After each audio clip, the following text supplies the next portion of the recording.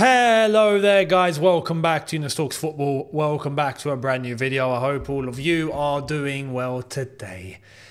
Chelsea Football Club, man. This football club wants to peel my eyes out of its sockets and make me want to bounce them off a wall somewhere, cut them into two and throw it out the window and say I don't need them because I don't need to see anymore.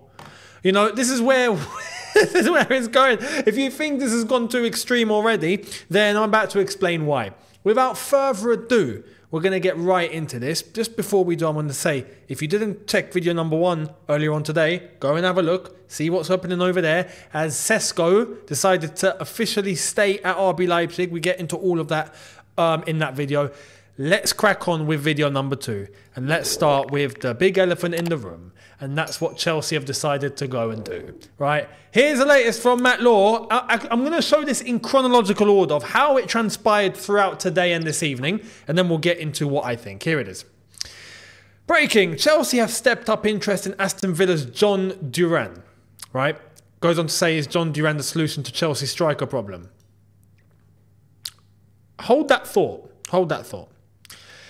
Chelsea have at least 2 other strikers on their shortlist for this summer. JHON DURAN is attainable. Chelsea's options may include Dominic Solanke, who is reported to have a £65 million release clause in his Bournemouth contract. That's from Matt Law. Right? Hold that thought.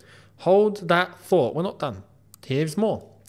Aston Villa's forward, JHON DURAN, is under consideration at Stamford Bridge. Any deal would be separate from Gallagher's potential move to Villa Park. That's from The Athletic. The Guardian goes on to say Chelsea want DURAN in Gallagher swap. Aston Villa likely to demand at least £40 million. Gallagher unlikely to agree to join Aston Villa, but that won't deter Chelsea. Fabrizio then come in and said Aston Villa want big money for JHON DURAN, 35 to 40 million pounds. The player is also wanting Chelsea as a priority over other clubs and is really keen on joining them. Talks have taken place. And we're not done. JHON DURAN remains one of the names on Chelsea's shortlist since January. Initial approaches between Chelsea and Aston Villa took place as Villa asked for info on Gallagher. Aston Villa valued DURAN around 35 to 40 million pounds. Understand DURAN gives priority to Chelsea over Italian clubs.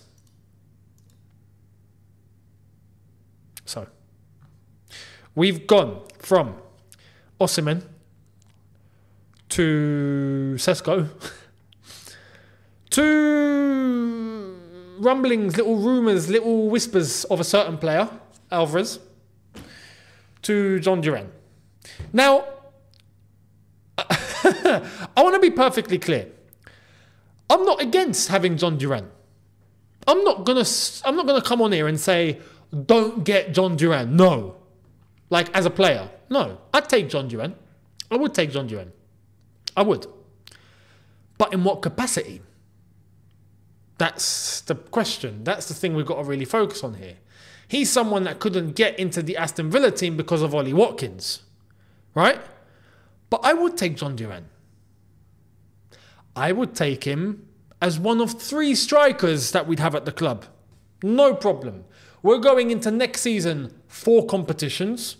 Gonna take them seriously this year, I hope. Right? Premier League, FA Cup, Carabao Cup, Conference League. Load of games. There will be game time. We can't rely on one guy all the time, especially with our injury records. We got to play it safe. So there will be game time. A team and a squad that's competing on that many fronts needs 3 strikers. 3. So I would like Jackson, DURAN, and a number 1 striker. Yeah? Someone that's going to set the example and get the other 2 to develop and fix up their raw attributes whilst shadowing whoever is this number 1 guy. Yeah? Because that's only going to help Jackson, who is still raw, and that's only going to help JHON DURAN, who's even younger and even more unproven. So I'd take JHON DURAN because I've got to be honest. I think there's a good player there. I think there's a talented raw striker there. I do. I like the way that he takes his shots. He's decisive. He doesn't hesitate. And he knows how to hit them with power. He's got good power. But I do like his His instinct is good. But there's other things that need absolute work. Absolute work. He's not ready. He's just not ready. If you think it's a wise decision to take John Duran and throw him into Chelsea Football Club and go, you're going to be competing with Jackson and you're going to be up for the number 1 spot, this is suicide. Suicide. Like I said, I'm not saying there's not a good player there. There is a good player there, and I'd take him as part of the squad. I would take him, but in no man's land would I be relying on John Duran as a number 1 guy. No way. Maybe in 2 years. Maybe in 3 years. Not now. What are we doing? But that's not the issue, because getting John Duran, like I said, wouldn't be a problem. But for how much? 40 mil. Are you mad? Villa, are you crazy? Actually, no, you know what? I'm not blaming Villa here. No, you know what? They're doing what they've got to do. They're hustling. They're trying to get as much money as possible. Fair play, right? Chelsea are entertaining this. We better not. We better not. I'm just saying. 40 million. What are we doing? What's the point? If you're going to pay 40 million for John Duran, or you're entertaining triggering the release clause of Dominic Solanke, who's 65, knock on Man City's door and just give them 75. What are we doing? Go and get Alvarez and bring him in. I don't see the problem here. Man City, I honestly believe, if Alvarez wants to have game time and wants to leave, to get game time, throw that money on the table, and I don't think City are going to turn that down. I don't think they will. But at least attempt to go in for that first. Then to blow more than half of that amount that you could put into Alvarez on an unproven John Duran. I think it's crazy. I think it's insane. I think it's nuts. I would take John Duran if we were to pay 20 million. I'd take John Duran for 20. I think in terms of his age, his level, where he is, what he's done, which isn't too much. Let's be real. He played... How many games did he play? 8. Oh, no, but the data says so. Like, what are we doing here? What are we doing? If we end up paying 40 million for John Duran, we're finished. I'm sorry, we're done. It wouldn't surprise me. Just to say, it wouldn't surprise me. But I think it'd be completely crazy. Completely crazy. So that's where I stand on it. I don't think he's a bad player. I would take John Duran, part of the squad, not a problem. 20 mil, small fee, cool, easy, fantastic.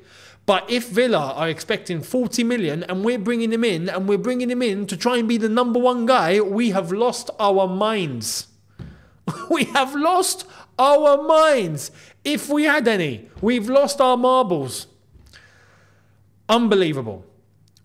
Here is what CFCPYS, who's got his sources, decided to come out and say, and I thought I'd pay attention to this because it's interesting. I just thought I'd add a little bit of salt. Here we go.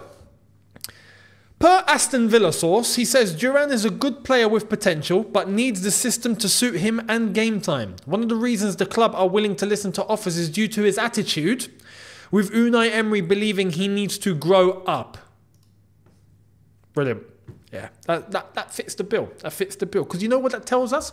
That tells us that he's a kid. And we like kids at Chelsea. So bring him in. Yeah, we'll absolutely bring him into the nursery. Not a problem. We will show him the ways. We will show him how to be a good little boy. Not a problem. We'll do that. Because that's what we do now. We're a nursery. We take in all the kids. This football club, man.